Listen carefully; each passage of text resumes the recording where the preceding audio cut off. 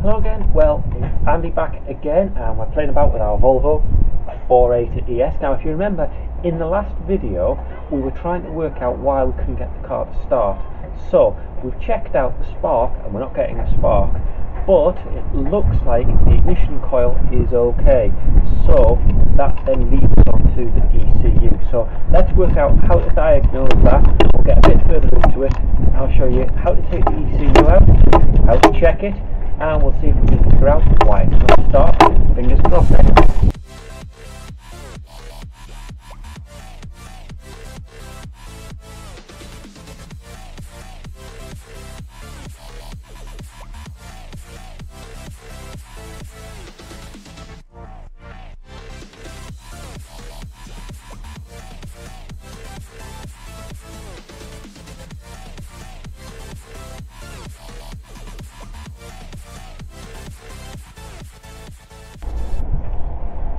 First thing before we go anywhere near the ECU of the electronic systems, let's take the battery off. I'm taking the battery off most of the time at the moment anyway, because it's got a little bit of a drain.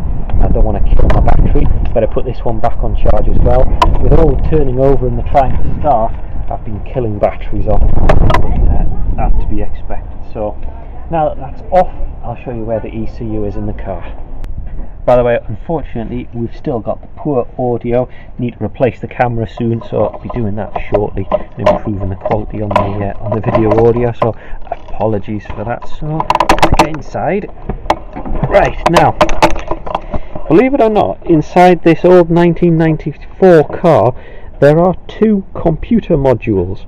There is one which is classed effectively like the body control module in newer cars, which in this one it drives things like the indicators, the electric seats, because we've got electric seats, electric mirrors, various gadgets, electric windows, indicators, things like that. So that's the body control module, and in this one, being a right-hand drive car, that module is under the passenger side.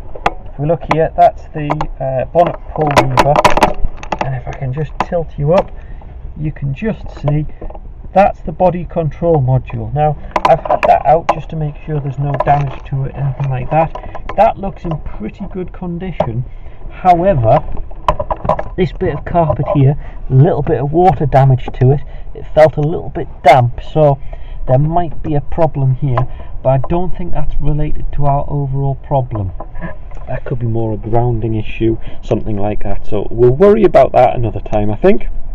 So what we want to do is get the ECU, which controls the spark, which controls the injectors, all of the timing, and takes all of the sensors and collates them together. Now that, on this car, is in the driver's footwell, and you'll probably spot it, I've already taken it out.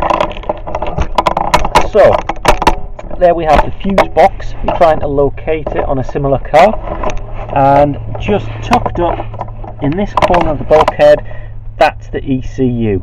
So in this case it's a Siemens, and the engine code on this car is a B20F, and the code on the ECU shows that. So we'll get in there and we'll take it out. Slightly strange angle for the camera, but it's the only way I could get it to fit. So on this metal box, and it's got a large multi-way connector. Lift the plastic clip, a little bit of jiggling on the connector. Remember, don't want to be too brutal with this. There we go, and you can see the large multi-way connector and the connection into the ECU. So we've now got our ECU. What we can do is, first of all, look at the pins, and I can't see any corrosion or potential damage on the pins. What we're looking for, slight greening on the pins, which normally means water damage. Again, on the cable itself, on the connector I should say, that looks okay as well, as does the loom. Now I have looked underneath here, because under here are the relays that click away, that was the source of the problem. and under here looks remarkably dry and all sealed up, so I don't think we've had a problem with water getting in, at least under here. So now the ECU's out, what I'm going to do is reconnect the battery and we'll see if the relays make the clicking and clacking noise. Now my suspicion is they won't, because now the ECU's disconnected, I think if that's the source of the problem, then it will stop the clicking and clacking. So it's not a perfect science, but it's the best plan I've got so far. Let's go and connect the battery up. It's a bit windier today, so it might be harder for you to hear me.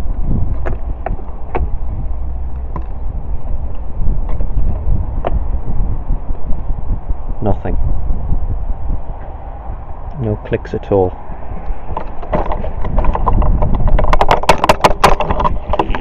But there's a good chance if I put the key in the ignition, we may not even get ignition with the ECU out. Let's see what we get. Right, okay, so the big difference I can see doing that, ABS goes through self-test, lambda light doesn't come on at all, so lambda must be via the ECU, and the ABS light goes out after a few seconds. Now that suggests to me that the ABS is a separate system. Now I'm going to jump ahead here. I know it's a separate system and I know it's not related, so it's not ABS, so we're still pointing at something to do with the ECU. So I think the next thing is, let's take a look inside the metal box. Let's see what the ECU on a 1994 Volvo 480 ES looks like, shall we? Let's get inside this ECU. Little star screws open it up.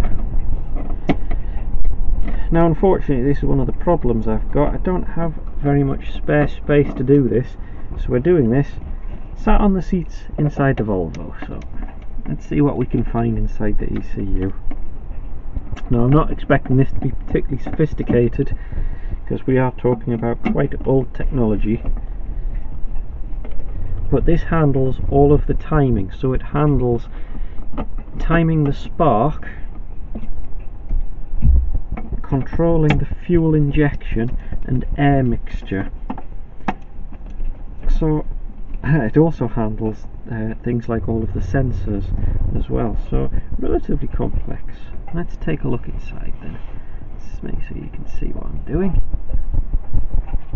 Okay, right, so first thing is it's got this green sort of, it's almost like an epoxy, but it's a waterproofing solution, I would guess.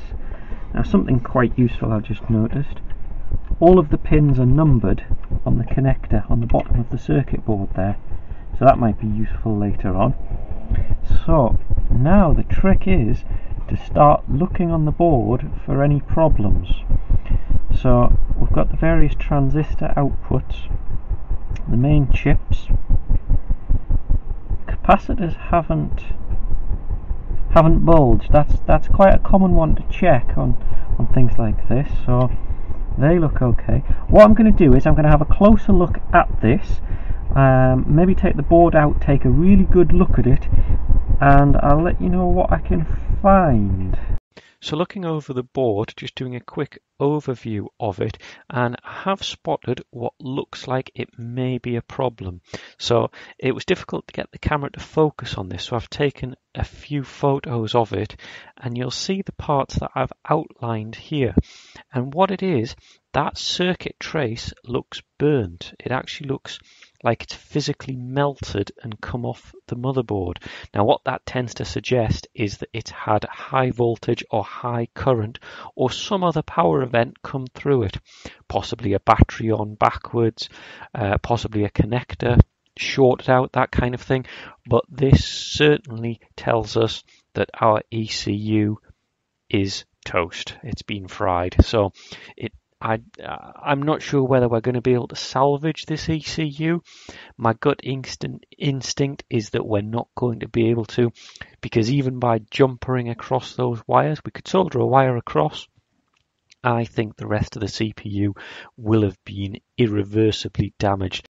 If we take a look at the wiring diagram, which we've got for the ECU, this is the B20F ECU, and look at the bit that I've highlighted, pin 19 and 20. Now, pin 19 is the one that had the damaged trace, so the burnt trace. Following that through, that is the ignition signal from the car. It gets positive 12 volts when the ignition is on. So it would explain the ECU having so many problems, because it is the primary signal wire. So that's where we're having our problems. Now, I've had a bit of a look on eBay, looking all over, trying to find a replacement ECU. These aren't easy to source. Very old component. New or refactored ones also very difficult. You can't get new. But luckily, I have sourced a supplier. Now, they're over in Latvia, and they're going to send it over to me. So fingers crossed, in about a week or so's time, it should arrive from Latvia, and we can test it out. So that's going to be coming very shortly. In the meantime, next video, I'm going to be testing all of the sensors you can see on those pins, because the last thing I want to do is connect a brand new ECU up and damage that one as well. So that's going to be coming up in the next video. Don't forget, please do subscribe and hit the subscribe button below and the like if you've enjoyed this video. We'll have the next video where we're diagnosing all of the sensors that connect into the ECU, and then hopefully that ECU will arrive, and you never know, we might get some progress on this. But other than that, thanks for watching.